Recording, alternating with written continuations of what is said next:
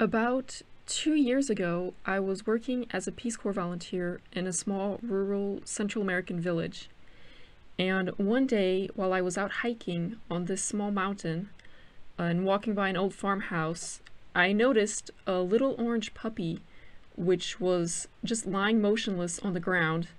And I thought it might be hurt or something, so I walked up, only to discover that the puppy was in fact very sick. It was massively bloated, especially in its abdomen, but even in its legs and neck, and it was missing a lot of fur, had a bunch of sores, and it was covered in what was hundreds and hundreds of ticks. I kneeled down and gently touched her head, and she looked up at me and faintly wagged her tail. And there was just something about that moment when she looked up at me and wagged her tail that made me feel like she really wanted to live. I don't know what it was, but I just felt something really deep inside, and just got the sense that this dog really wanted me to help her, even though it looked like a pretty desperate case. So I ended up putting her in a cardboard box and hiked her back down the mountain about 2 hours to a road where I caught a bus into the city to see a vet. The vet trip revealed that she was sick with what's called Ehrlichia, which is a deadly tick-borne disease. The vet said that she likely wouldn't make it and that there was a lot of severe fluid buildup everywhere in her body. But I still decided to try, started giving her medicine, and named her Timy. She did almost die the first week because the fluid began building up around her lungs, and she began having really bad hyperventilation and asphyxia attacks one night.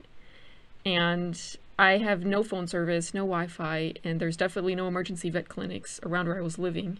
So all I could really do that night was hold her chest and her head up all night while she just sort of passed in and out of consciousness and had these sort of asphyxia attacks, coughing and then wheezing, barely able to breathe. And I just held her there and prayed that she would pull through. And she actually did. And I was able to bring her back to the vet the next morning, and we gave her some more medication, which helped with the fluid.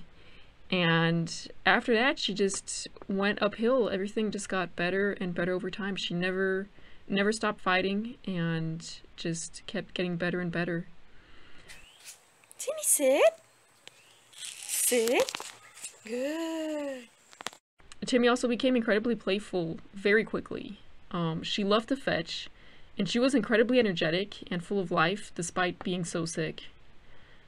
She was also very people and animal friendly, and after a good month of having her, I even began toying with the idea of maybe finding her a sibling. One day, when me and Timy were out on a hike, we came across a litter of malnourished and sickly puppies out by another farm.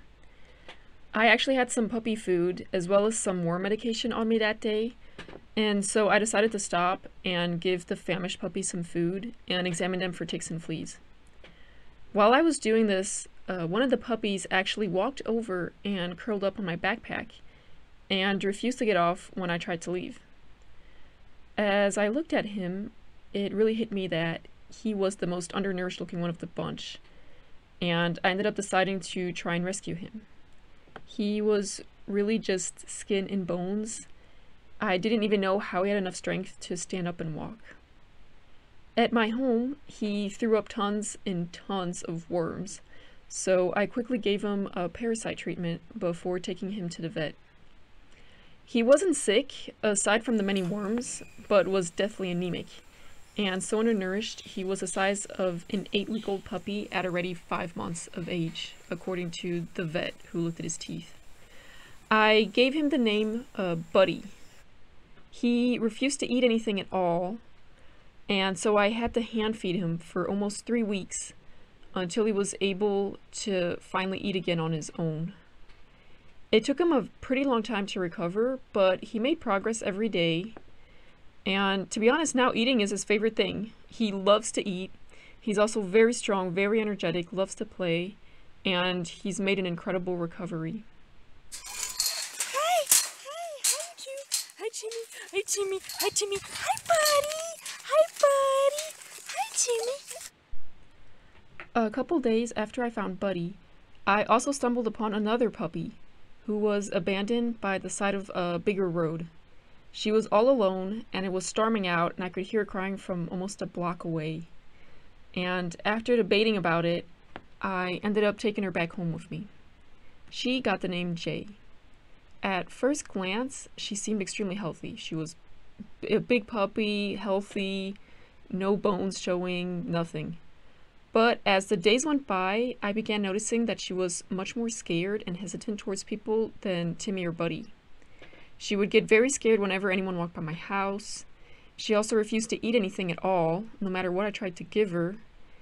And she also suffered from urinary incontinence, often urinating on herself while in the middle of eating or while fast asleep even. A service dog trainer friend of mine told me that she appeared to have anxiety and possibly post-traumatic stress disorder. Jay. See, this is Jay. She won't come up to me like the other two. Buddy. Hi, buddy. Hi, buddy. Jay, come here. Jay. Jay, come. Jay. Hi, Jay. Hi, Jay. Hi, buddy. Timmy. Oh, yeah. Oh, yeah. Oh, yeah. Jay did great with Timmy and Buddy right from the start, and it really seemed like having the two of them around was helping her anxiety considerably. She got better and better over time, and while still a little bit more nervous than her siblings, she's pretty much entirely recovered. There were constantly stray or abandoned puppies and sometimes kittens around the rural areas I worked at, and throughout my term there, I ended up rescuing over 50 puppies and kittens, which I generally fostered for a bit while trying to find them potential owners. They were almost always sick and malnourished, so I would often have to give them medical treatments as well, and just make sure that they were really healthy before handing them off to someone. I got into the habit of always carrying some puppy food and especially chicken flea treatments with me on hikes, which I'd often give sick or abandoned puppies I'd come across. And these were often puppies that I would bring back home with me, take care of for a few days, and then give to people.